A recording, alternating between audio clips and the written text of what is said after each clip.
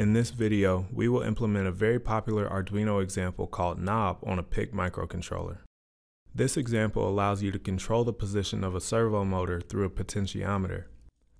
The material used in this video will consist of a PIC 16F18855 express board, a Tower Pro SG90 micro servo motor, and the MPLAB X IDE. In most cases, a servo will have a range of motion of 180 degrees.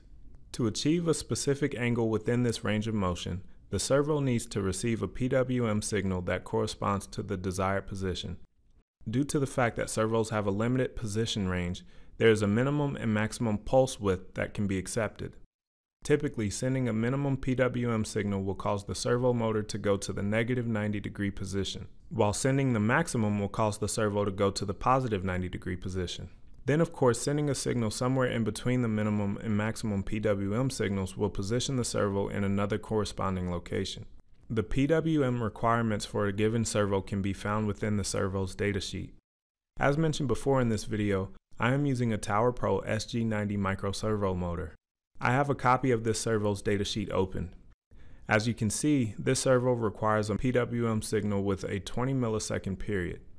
In order to achieve the minimum position of negative 90 degrees, the high pulse of the PWM signal needs to be about 1 millisecond. Additionally, to achieve the maximum position of positive 90 degrees, the high pulse of the PWM needs to be about 2 milliseconds. Now that I have a good understanding of what it takes to make the servo operate properly, I'll go ahead and open MPLAB X and begin setting up my project. In this project, I will be reading analog values from the onboard potentiometer and feeding that value to the PWM to control the servo motor. Therefore, I will start by adding an ADCC peripheral. I do not need to modify any of the settings for the ADCC in this example.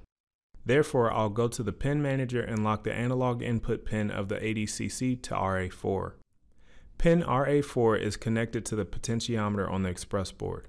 Next, I need to go to the pin module and rename this pin to something easier to remember.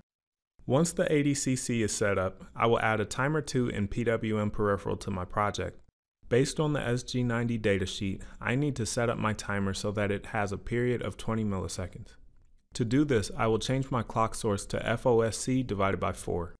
Without changing the clock source, the timer will not be able to be used with the PWM peripheral as shown in the notification table. As you can see, currently my timer period is not able to go up to 20 milliseconds. I can adjust this by changing the timer clock prescaler. Now that my period range is able to accept a value of 20 milliseconds, I will enter 20 milliseconds into the timer peripheral field. Next, I will need to adjust my PWM signal to match what is needed to control the servo motor. First, I need to ensure that the PWM is being given the timer 2 peripheral that I just modified. Additionally, I need to find the maximum and minimum duty cycle values that can be used for this servo. Based on the datasheet, to achieve a position of negative 90 degrees, I need to send a 1 millisecond high pulse, which translates into a 5% duty cycle. Additionally, to achieve a positive 90 degree position, I need to send a 2 millisecond high pulse, which translates into a 10% duty cycle. When I set duty cycle to 5% in MCC, it calculates the corresponding PWM duty cycle value, which is 30. Likewise, when I set duty cycle to the maximum, which is 10%, I get a corresponding PWM duty cycle value of 61. These minimum and maximum PWM duty cycle values will be important when I begin coding my project. Lastly, I will navigate to the pin manager and tie the output of the PWM to RC7. This is all of the configuration that I need to do, so I will go ahead and generate my project.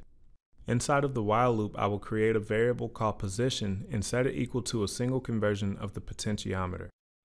Next, I am going to create a map function. This map function is also used in the Knob Arduino example. This function takes a starting range of numbers and converts it into a different target range of numbers. In this case, I would like to map the value of 0 to 1023, which will be the outcoming values of the potentiometer, to a range of numbers that match the minimum and maximum duty cycle values, which are 30 to 61.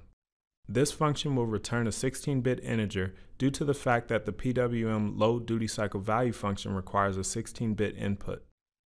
I will create a 16-bit integer called map value and set it equal to the return value of the map function.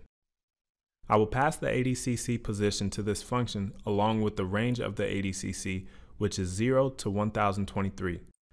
I will also pass it the range of acceptable duty cycle values, which is 30 to 61. I will also need to copy this function definition and paste it before the main loop, or else the compiler will not understand what this new map function is. Lastly, I will call PWM load duty cycle value and pass it the mapped value. This is all of the code that I need to write, so I will go ahead and export my hex file to my express board. As you can see, when I turn the potentiometer, the servo moves as well in the same direction and same speed. In this video, we implemented a very popular beginner Arduino example on a PIC microcontroller.